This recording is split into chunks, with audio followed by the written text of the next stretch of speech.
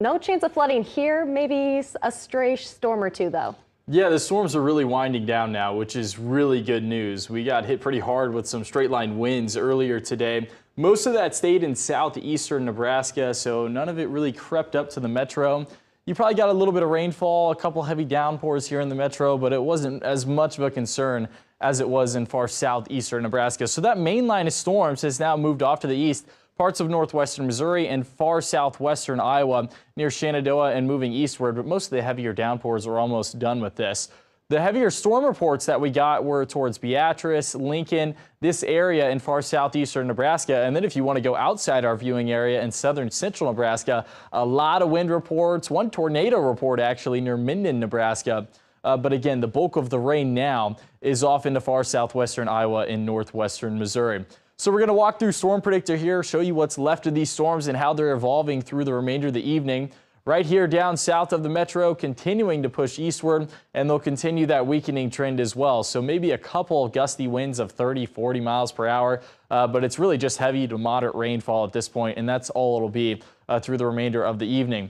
There's a light chance of a shower through around 2 a.m., but after that, everything exits off to the east and some cloudy skies to end your day, and then also to start it for tomorrow.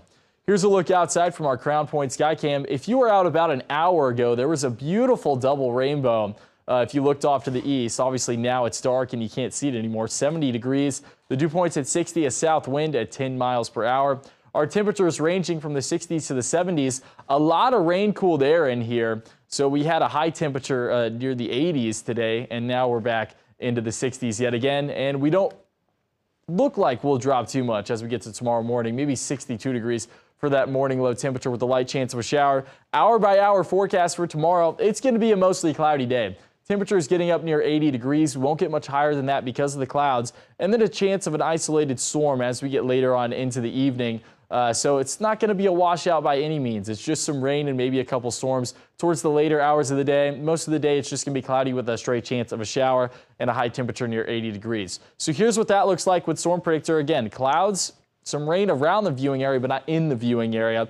Maybe a stray shower around 1 o'clock, and then storms could be here around 5 o'clock, and then mostly in western Iowa, and then a few areas in eastern Missouri by around the 8 o'clock hour before that leaves and it exits off to the east. So here's your 7-day forecast, and really there's a lot of good news throughout this 7-day forecast. Once we get through Sunday, which again, Sunday's not even a washout, you're probably going to have more dry time than you will have with rain. But Monday through Saturday, it looks like there's going to be a lot of dry time and a lot of sunshine.